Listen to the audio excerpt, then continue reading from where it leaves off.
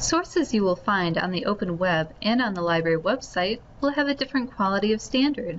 In college, scholarly peer-reviewed articles are considered the best source for original research. In this video, you'll learn what a scholarly source is, what peer-reviewed means, why it's important to utilize scholarly sources in your research, and how to locate peer-reviewed articles through the library website. So what constitutes a source being scholarly? A scholarly source is written by experts in a particular field. The purpose of the article or book is to inform other experts or students of recent evidence-based research findings or news. Scholarly articles are commonly referred to peer-reviewed or refereed. Scholarly articles are reviewed by other experts in the same field to validate the quality of the information. When a professor requests you to use scholarly sources for research, he or she is typically referring to a peer-reviewed journal article that has been written by experts. These articles go through a rigorous publication process. A journal article's publication review process is an indicator of its value. A peer-reviewed article is a quality source because it has been read and reviewed by other experts in the field. For an article to get published in a peer-reviewed journal, the author must submit their paper to the journal for consideration. The article is dispersed to a panel of researchers to be reviewed for accuracy, quality of research methodology, quality of writing, and whether or not the author is contributing to the knowledge in that particular discipline. The name of the author is not shared with the reviewers. It's called a blind peer review. This anonymity helps ensure the article is judged based on the merits of the work and not the author's reputation. The reviewers write a report and recommend the article for publication, revision, or rejection. If the majority of the reviewers recommend the article to be revised, the author has the opportunity to make the article better and resubmit it. Peer review process helps ensure only the best of the best original research gets published in a journal. Scholarly articles are organized in labeled sections. There is an abstract, which is the summary of the article, an introduction, and frequently sections labeled methodology, results, discussion, conclusion, and there are always references listed at the end. Books can also be scholarly. Scholarly books are often found in the college library and published by university presses. Scholarly sources are not typically found through Google. Google Scholar is an option, but you may run into paywalls preventing you from gaining access to the full article. The library website is really the place to go for scholarly research. So what's not a scholarly source? Most everything else besides peer-reviewed journal articles and academically published books.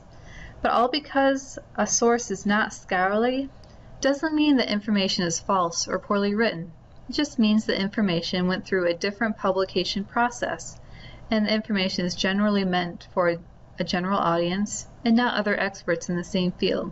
Scholarly sources have been thoroughly reviewed for quality and they are evidence-based. Using peer-reviewed articles is an important part of the research process in college. Professors expect you to use peer-reviewed sources because they are the most credible sources to use due to the rigorous publication process involved. Using scholarly sources adds credibility to your argument and builds your knowledge base of the scholarly conversations taking place in the field and vocabulary used. The reference list at the end of the scholarly source is a goldmine of related scholarly sources to consult for further research.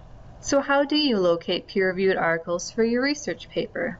Your college library subscribes to scholarly journals and makes them available to you through databases on the library website. To get to the library website, go to Academics and then Libraries. You can find scholarly articles through the main search box on the library homepage.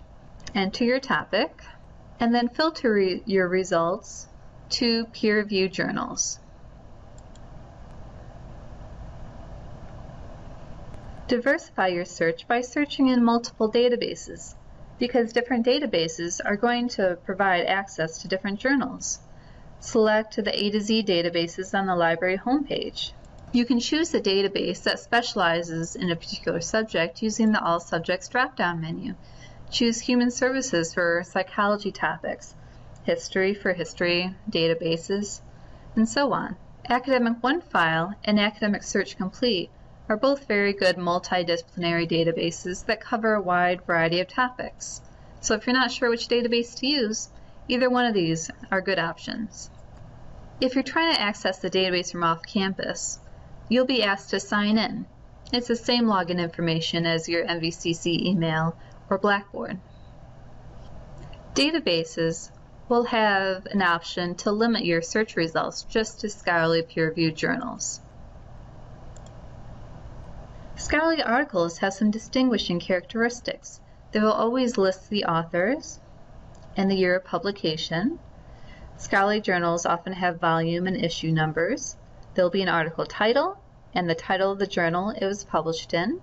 There's often an abstract providing a summary of the research and conclusions, and they often have subjects for an introduction, methodology, discussion of their findings, results, and conclusions. There are always references listed at the end because the authors did a lot of research in order to write this piece. There are often tables and graphs, but there are little or no pictures or advertisements in the articles. If you think you might use an article for your paper, be sure to save the citation.